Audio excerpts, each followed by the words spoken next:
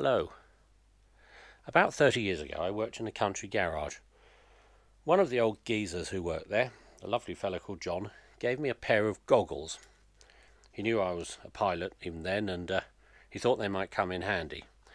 They were this style of goggle. I use these in the vauxhall. They aren't quite in this condition though. I took them to pieces, and the leather around here was absolutely shot. It was as sort of shriveled up as Tutankhamun, and I covered it in neatsfoot oil, put it in a plastic bag, and left it for about 2 decades, I should think. Amazingly, it did sort of come back to life, but I couldn't ever get it any better than Keith Richards or thereabouts, so I'm afraid it went in the bin. Anyway, recently I came across the bits of goggle again, and I decided I'd set myself a challenge. I've got the frames. I painted them a long time ago. They were probably done 30 years ago.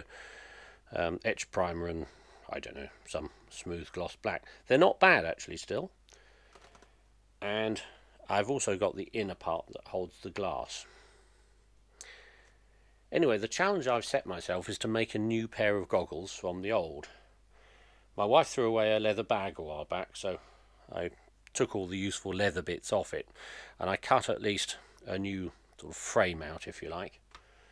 I've got a piece of elastic, and of course we established recently that this polycarbonate, Lexan, Macrolon or whatever it is basically bulletproof, and it would make good lenses. I work away from home, and I want to do this whilst I'm away, and I'm just going to compromise this slightly by saying I always travel with hand luggage only. So the plan is to get everything in my hand luggage and through airport security multiple times without actually breaking the rules. The plan isn't to break the rules at all, but to carry all the things I need that won't irritate airport security to repair the goggles. So what I'm going to take is obviously the frame, the lenses, some lenses cut out of the polycarbonate, needles, thread. I'm going to get some epoxy. Now I think I can put that in my wash bag, so I can sort of, as long as I remember not to clean my teeth with this tube of epoxy, I think we'll be alright. Even the 2-part mix-up stuff. Some hotel key cards cut into stirrers, and I think that's about it. I think that's all I need. Anyway, we're going to see how we get on. It's a bit of fun. There's one other thing on the bench here that I touched but I didn't pick up. I thought I already mentioned them. These are some pins I made and tried. I've got a couple of holes drilled already. When I start sewing, I've got to make sure everything's lined up, and so if I poke a pin through the goggle frame and then go into my leather frame, it will stay lined up. And so I've got half a dozen pins cut out of old ends of welding rod and sharpened, and I'll put those in my wallet. I don't think anyone will take any notice of them at all. They're certainly not dangerous. I have to point out I'm the captain of the airplane. I don't think I'm going to hijack myself somehow. It's all rather silly. Anyway, first things first, I'm going to mark up some lenses to cut out from the polycarbonate.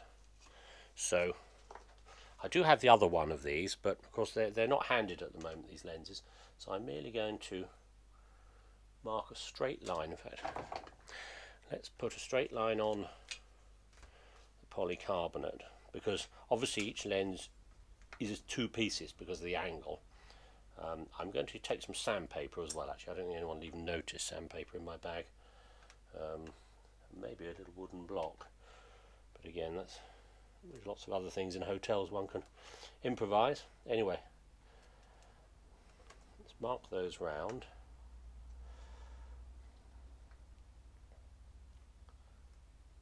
At least with the sandpaper I'll be able to trim all this sort of stuff slightly. It's going to be, I'm going to epoxy them in place. I'm actually not going to use these frames themselves, really, because I don't need to. I think I can just epoxy everything in. So let's do one more of those with, so we need a line marked on again, somewhere around there. Nice straight line. I've got a magnet stuck to those, that's why they're all stuck together and they stuck to the square. So a line on here.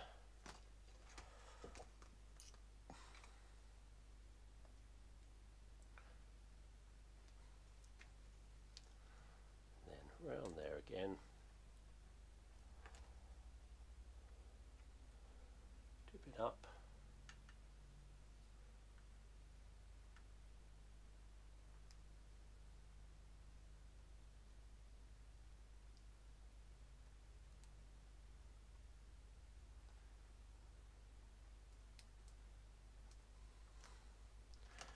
There we go. Now you know the score. I'm going to take this to the bandsaw and take a film of it and then speed it up.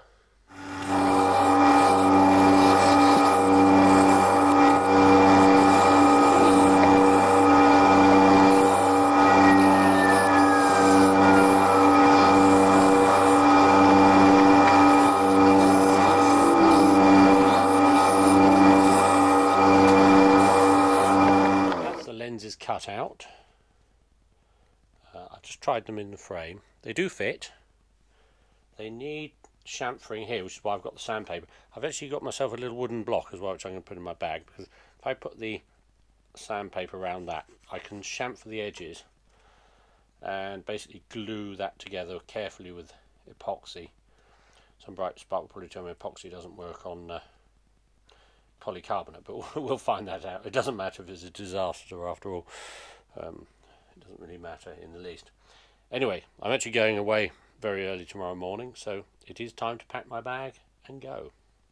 I needed to get some epoxy for gluing the lenses in, and after leaving the UK, within 48 hours I found myself flying into Luton and staying in Hatfield for a couple of nights. I decided to walk to a Screwfix in St Albans this afternoon, and to my delight there's a footpath that goes basically from St Albans to Hatfield and back. It's the old railway line. I didn't realise that. And there's a couple of restored stations on the way. This one is Nast Hyde Halt. It's maybe a little overdone, but it was done by local residents and it's rather fun. I think it's an affectionate salam to the railway that ran here until 1969. This is the second disused station. It's Smallford, which is about halfway between Hatfield and St Albans.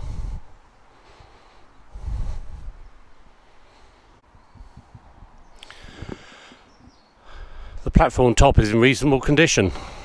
You can see the cycle path as well, and a new running inboard has been made, or station signboard.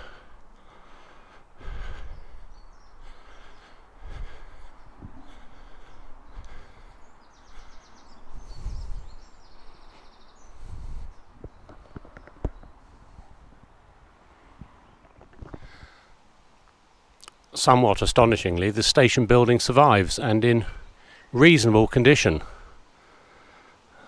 It's in the scrapyard property, but I'm told that it's being contemplated for use as bicycle hire, which would be most excellent if it was. You can see down the platform there where that gentleman's cycling, where the platform was widened a bit for loading scrap.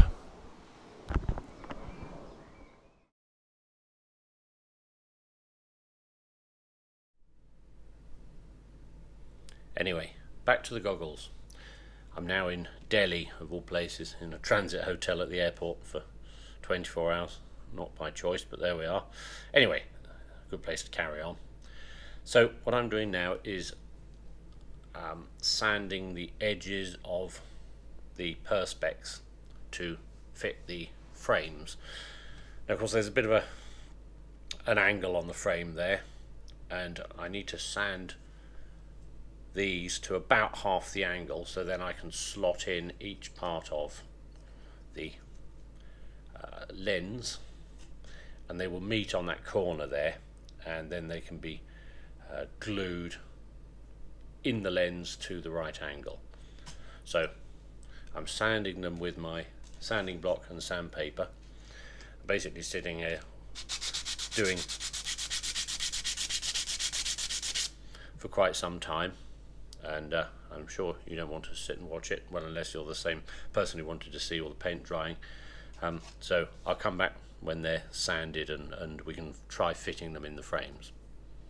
The polycarbonate lenses are now sanded and fitted in the frames. They fit fairly well. There's a tiny gap down the front there that I can fill with epoxy, and I had a little read up on the interweb earlier, and apparently epoxy is quite good for gluing polycarbonate, so it's the right sort of glue. Anyway, so that's one. Lens falling out, but doesn't matter. And that's the other. Obviously I can sort of push the lenses into place when it comes to final gluing, but that's pretty much how they would be. I don't want to take this protective film off yet until it's time to glue the lenses in, because it's actually not time to glue yet. These frames have got quite a lot of holes in, as you can see, and actually before I left home I took all the holes out to 1/16 of an inch. I did that for the very simple reason that my little drill here is 1/16 of an inch, and I wanted to be able to spot through the frame into the leather, and it made it a lot easier if all the holes were the same size. Now, on the inside of the frame, near the nose piece, are these holes here. There's 7 on each frame. They need to be, or the frame needs to be sewn to the leather pretty much like so. Let me turn that so you can see inside, through that inner part of the frame before the lenses are glued in place.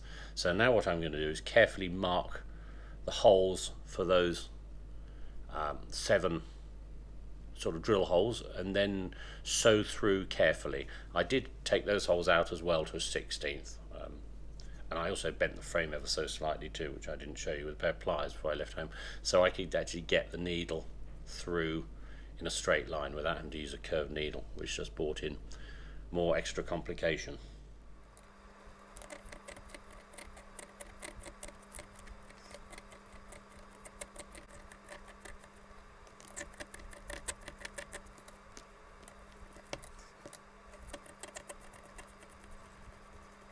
The frames are now sewn to the leather part. It worked quite well. I'll just turn it round there. It was too difficult to film, I'm afraid. I tried a few times and I thought, sod it, now listen to a podcast, and drilled and stitched away, but the job is done. I can tidy all these little offcuts up later. They're the pins that I made back at home. They were excellent for holding everything in place. There's one at each end, and so I'm now ready to glue the lenses in. I'm also about to get ready to fly to Singapore and Tokyo, so I guess we'll pick this up in a day or so in Tokyo. So I've been to Tokyo, and then we carried on to Taiwan, and now I'm in San Francisco. I glued this first lens in Tokyo, but I was a bit of a dribbling idiot really, having jet lag and various other things, and I managed to glue it in and then remember I hadn't even got the camera out. I did learn a couple of things whilst I was gluing though, which were sort of useful, and I'll show you. That was my original shape of spatula, made from a hotel key card, and whilst it worked quite well for dabbing the epoxy in, it was a bit messy. You tend to get quite a string off of the epoxy as well. Anyway, with my nail clippers I modified the ends of more of them to this shape, and last night when I got here, whilst there was still some daylight, I actually glued in this lens on the other side very carefully with my new shaped spatula. It was a lot better. So what I'm going to do now is mix some epoxy up, and we'll glue the last piece in here. I'm trying to keep everything meticulously clean as well, so I'm actually going to go wash my hands again and clean the lenses once more with a dry flannel before I actually glue, because I don't want anything stuck on them. So I'll mix some glue and then we'll stick the lens in. The glue is mixed. It's of the 5-minute variety, so the clock is ticking. So using one of my modified spatulas and just a little bit of glue, I want to just get a little bead down the front of the lens here, very carefully. Very small amount of glue spread out.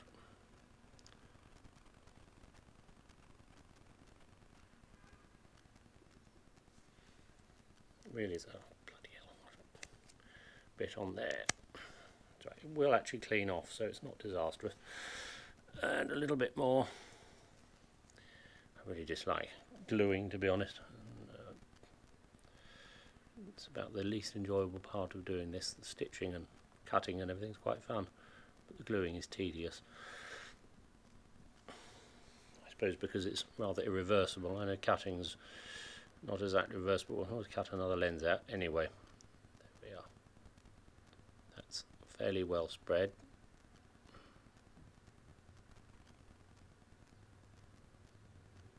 So I'm going to drop that into the frame.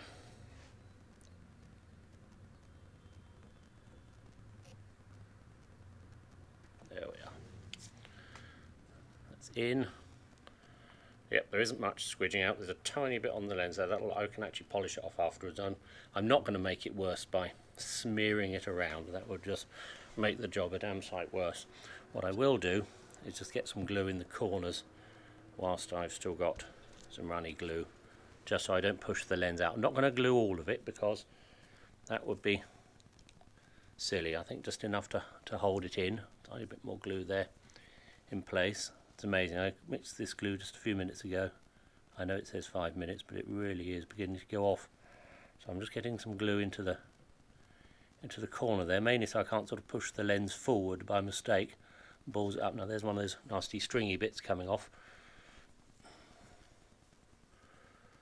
I could just hold it over that way, I suppose. That might be a little easier. And get some more glue in. Just push it in with the point of the spatula. But that's working quite well. Let's put a little bit more in whilst we're at it. The glue's beginning to go thick.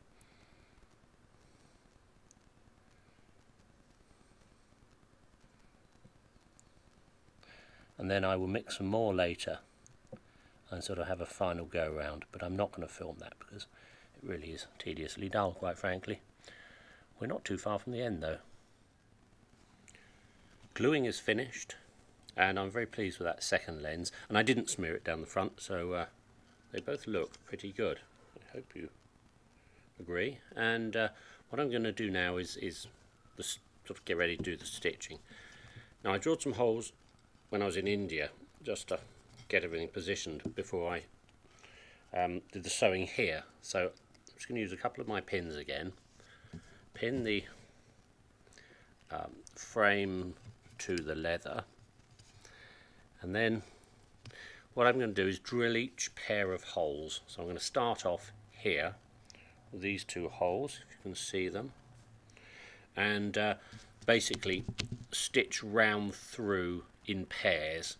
So I think there's 8 holes along the bottom half, and there's actually an odd number along the top. I'm just not going to use the last hole, which is terribly close. It's in there, I'm not going to worry. And so I'm just going to drill and stitch in pairs starting from there. That makes the most sense to me. It should be fairly painless.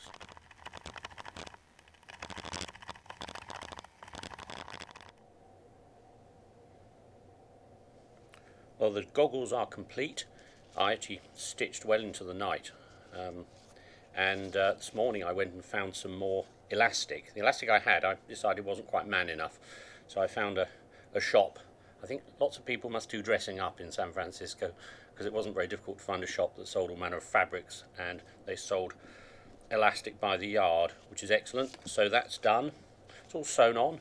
I'm not going to parade around San Francisco in my flying goggles in case someone gets a wrong idea. I used an awful lot of cotton. It's a 30-metre roll. I've used a hell of a lot of it. And the only thing that upset any security people on the way around is my nail clippers, which I have all the time anyway. The Indian gentleman took quite a lot of interest in them. Maybe he doesn't clip his nails properly.